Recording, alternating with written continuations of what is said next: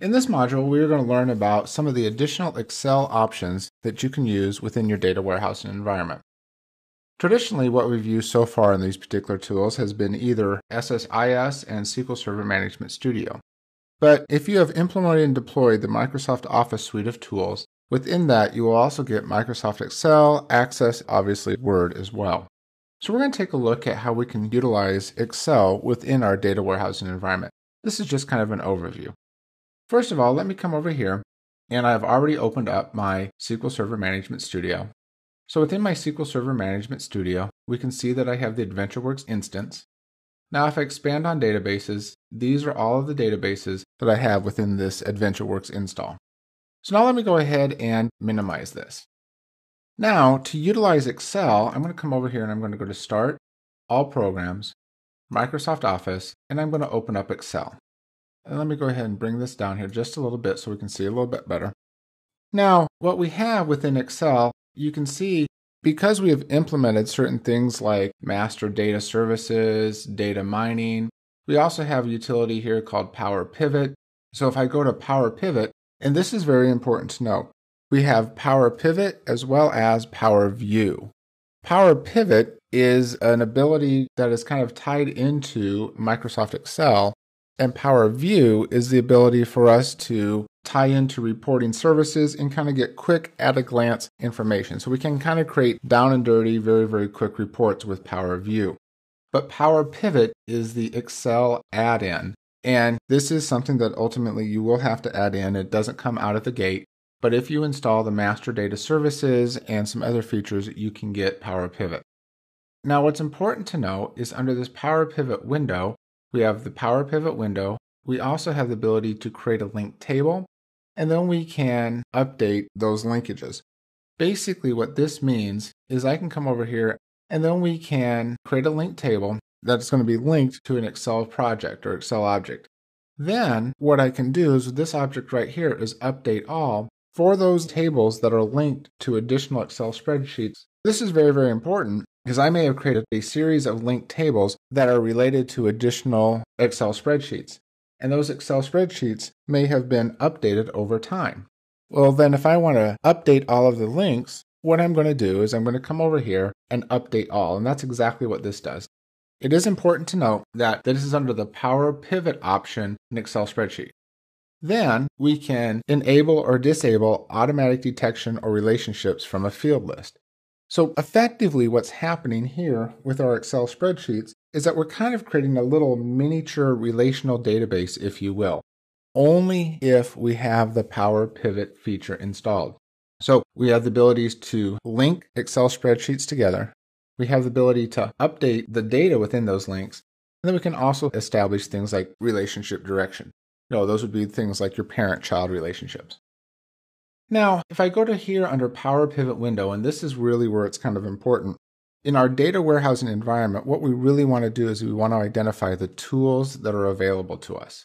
So the tools that are available to us in a data warehousing environment as it pertains to SQL Server 2012 is certainly SQL Server Management Studio, SSIS, which is basically Visual Studio.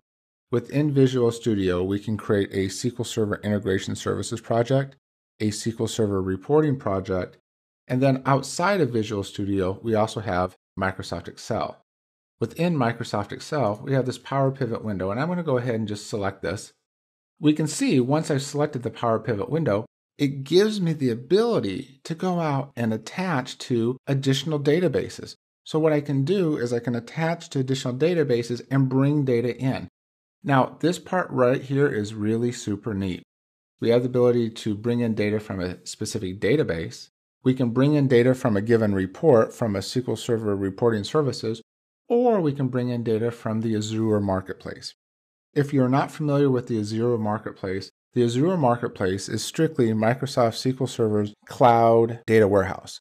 And in that scenario, you can subscribe to this membership. You would pay SQL Server or you'd pay Microsoft a specific fee, and then they would manage all of your data in the cloud. Now, this is traditionally used in the data warehousing type of environment. So we really have three ways to connect here. We can bring in data directly from a database, from a report, or from the Azure Marketplace. Also within here, we can do certain things like create KPIs. And this is a little bit different than what you would normally see in an Excel spreadsheet. Typically, we would have the ability to do this, that is, do the auto sum. But here we can create the KPIs. KPI stands for Key Performance Indicators. So we're all judged on these type of things, and we have what are key performance indicators. Those would be, have we hit our sales goal? Have we hit our targeted objectives goal? Those type of things. So if we have a sales goal of $10,000, that would be a key performance indicator of 10,000. And then we can also create reports and thermometer types of things and bar graphs that would tell us where we're at within that KPI. So now if I come over here and just real briefly as a demo, we're going to go ahead and open up from a database. And here I can say, bring the data in from SQL Server. Do I want to bring the data in from an Access database? Or do I want to bring this in from an analysis service project or from another Power Pivot project? So basically, I can grab my data from wherever it's at. So I'm going to go ahead and grab it from SQL Server. When I do this, it's going to say, okay, what is the server name that you're going to connect to? And this is just like creating a connection manager that you would normally connect under SSIS. And I'm just going to say localhost. And here it's giving me what's referred to as a friendly connection name. And here we're saying SQL Server localhost. And I'm just going to go ahead and leave that as it is. You can name it whatever you want. I can come over here and I could name it product data connection. We're going to go over here and select the database. And we're just going to go ahead and select this database. Obviously, I always highly recommend that we do the test connection, and it has succeeded. Now I'm going to go ahead and hit next. And now here's the cool part. It's immediately going to go out and it says, okay, what are the tables or views that you want to bring into this Power Pivot project? Or I can simply write a query that's going to go out and extract the same information or similar information. So again, I'm going to come over here and say select from list of tables or views. And then here it's going to go out and identify the tables I can select from. I'm just going to select one for our purposes right now. And it's going to go very, very quickly. We can see that we have imported 296 records. Everything is completed. Now if I go ahead and hit close, I can see that the data is automatically brought in. Now the really nice thing is now immediately from here, I can create my KPIs, I can do my auto sums, I can do all of these things. So I'm going to go ahead and close this guy out right now. And then the most important thing that I want to remind you of is the different tools that we have within our data warehousing solution. I'm going to come over here, and this is my SQL Server Management Studio tool. I'm then going to the Start, All Programs, and I'm going to go to SQL Server 2012, and then I'm going to pick up SQL Server Data Tools. So here we have Microsoft Visual Studio, and within Microsoft Visual Studio, if I do a File, and I do a New, I can create a new project. Over here on the left-hand side where it says Business Intelligence, these are the types of projects that I can create.